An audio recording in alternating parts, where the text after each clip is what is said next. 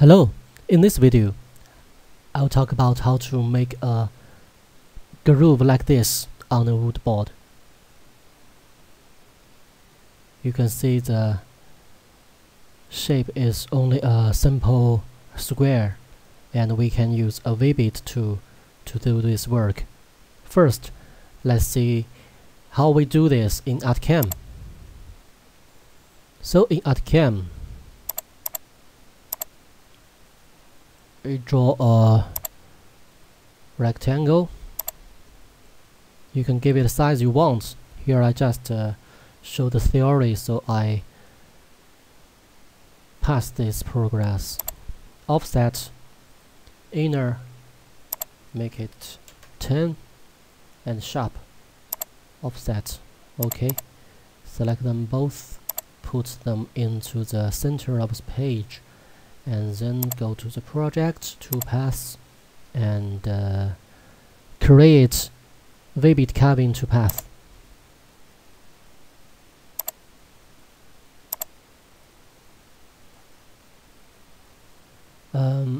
I select a tool.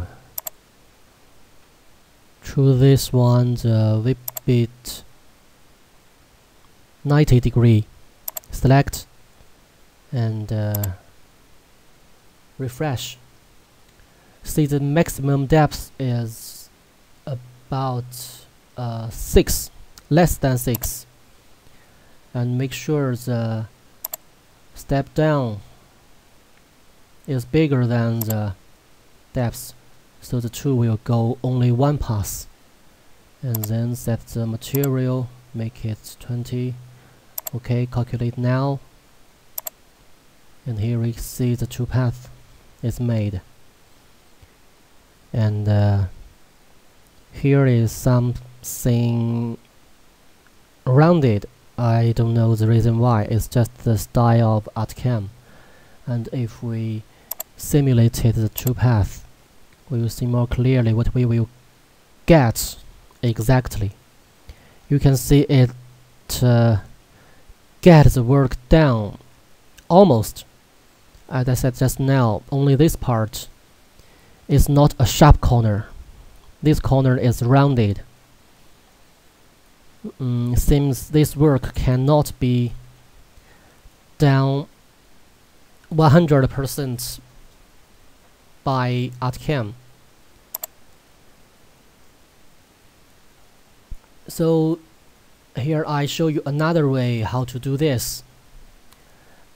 Because it's only the straight lines, we can use the G-code file directly. Okay, so first I show you how to draw this out. Here I used NX. You may use other CAD software which you are familiar with. I just create a new model.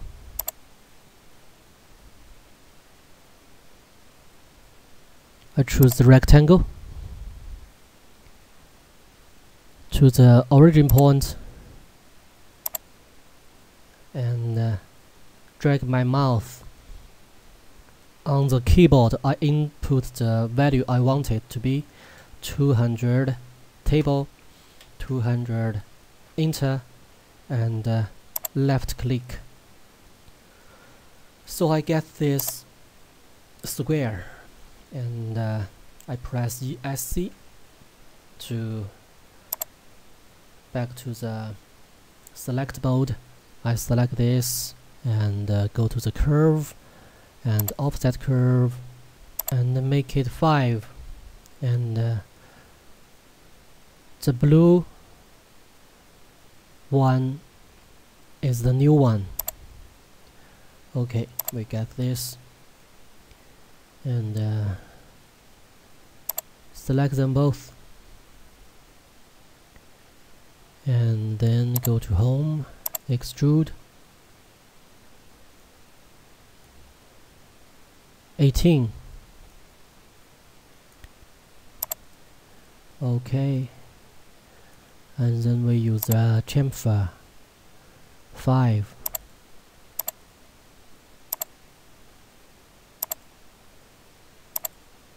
Okay, so we get this. Actually, this is what we want. We need the inner shape. As long as we can get this out, we can get the whole work done.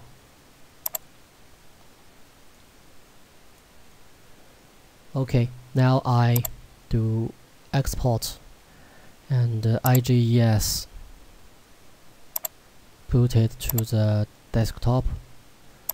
Okay, okay, continue, and then in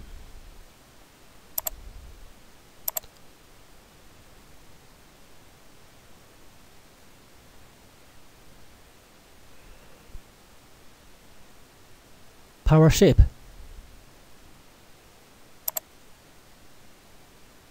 I drag this into PowerShape.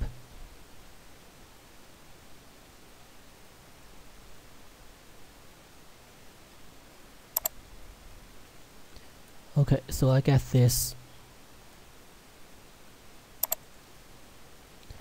So first I create a work plane coordinate single. I put it at the top surface of it.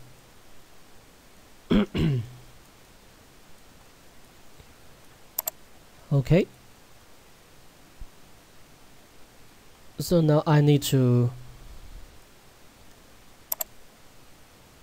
get the coordinates of this point, and this point, this point, and this point, this point, this point, and this point.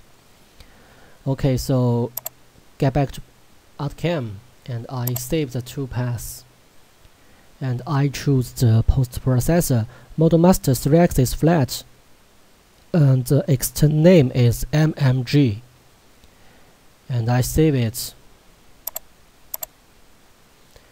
on desktop. Save. Okay, is this one. I open it with the Notepad++. Okay, this post-processor is super simple. There's no useless code at all. Okay, so here shows the safe moving they hate. I can make it 10, and here means the spindle go on, and then the coordinates will do as this, and then back to the safe moving they hate, and then spindle off. Very simple. I think first we should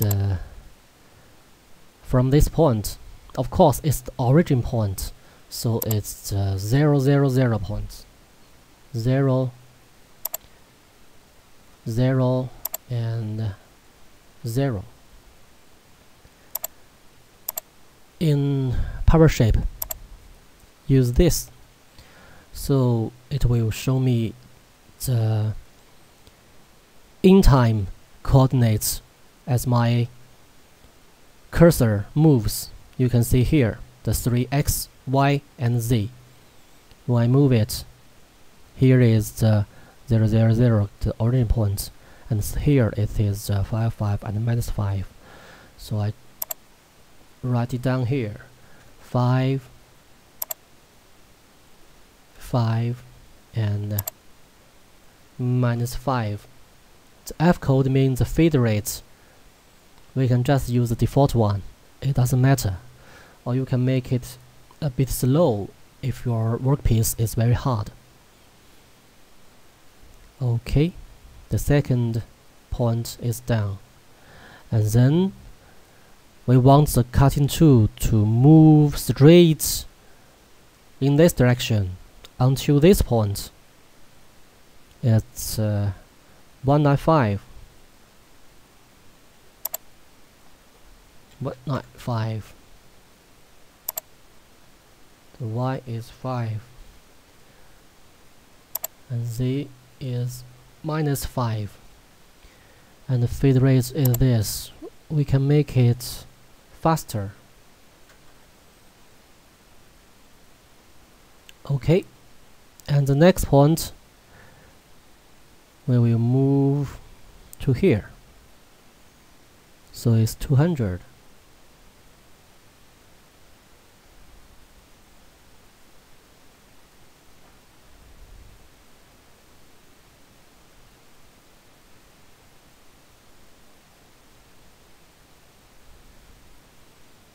Zero zero 200 0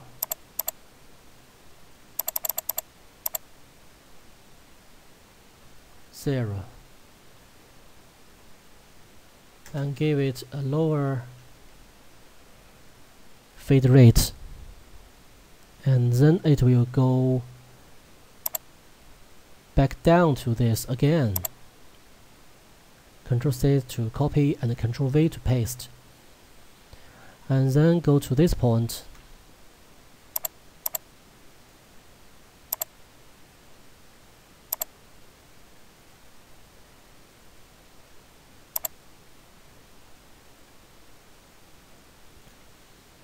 This point.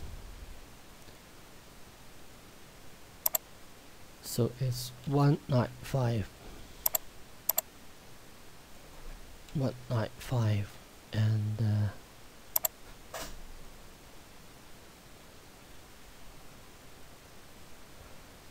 -5. Okay, and then to this point, 200, 200, and 200, and then to the 0. In this line we can make it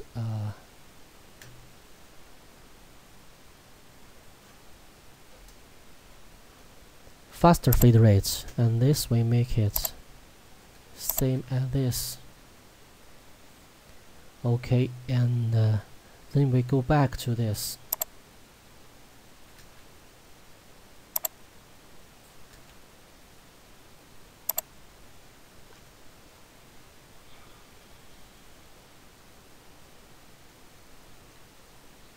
Then we go to this point.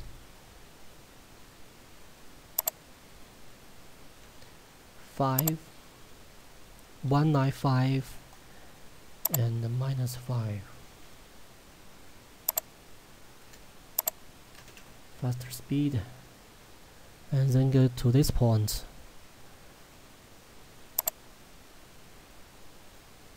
0, 200, and 0.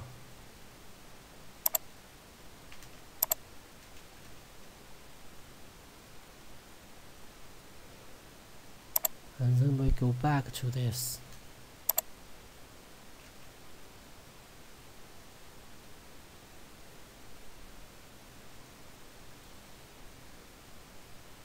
And then we go back to this point. 5, 5, -5.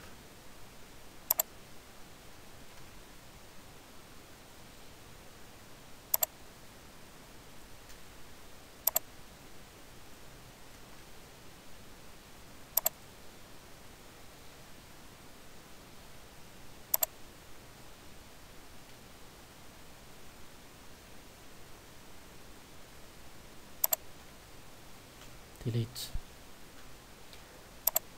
and then we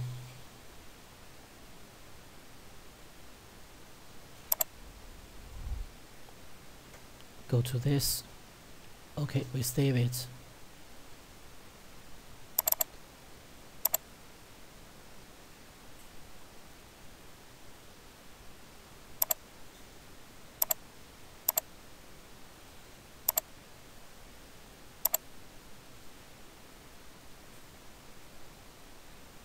And we can do the simulate.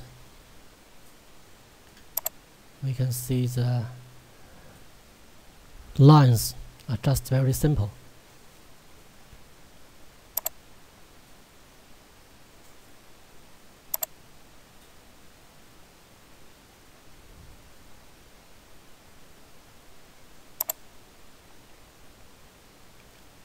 we'll set the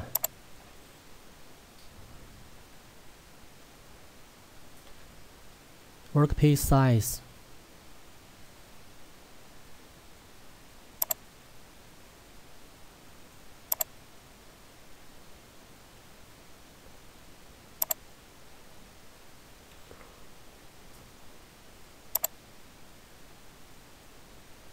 and we use a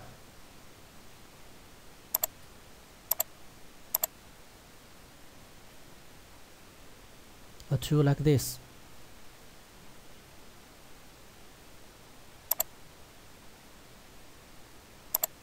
Diameter, make it 20. Angle is 90 degree. Okay. We use this. Okay. So here comes the simulation. How it will go. Okay. I use arrow buttons on keyboard, so you can see on each line how the machine will move.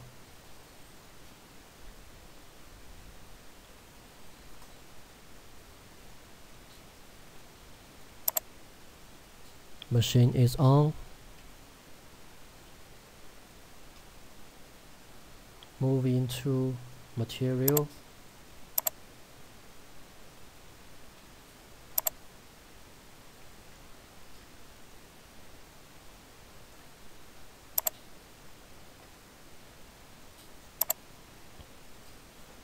And then go to this point, move up, go back, next corner, go up and back, next corner, up, back, back to the first corner and go up and to lift up.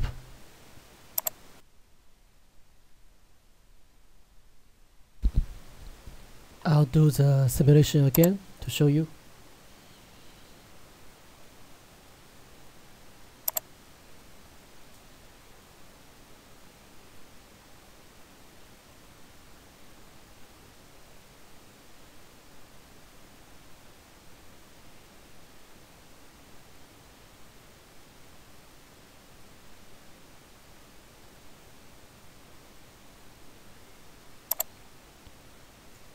Okay, we can also use another one. It's called the Chemotics. It's a free software. You can download it from internet. Okay, we can just open and all files and choose this one. Open metric. Okay, can see the simulation is already done. You can see the corner are all sharp. See, corner is sharp.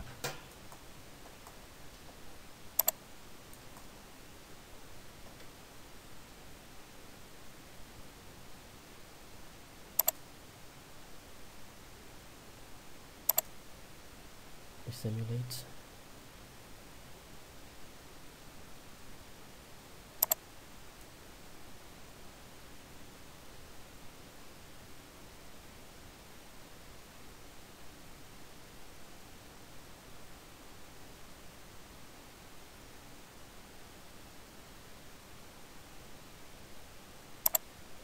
Okay, just simple. So finally,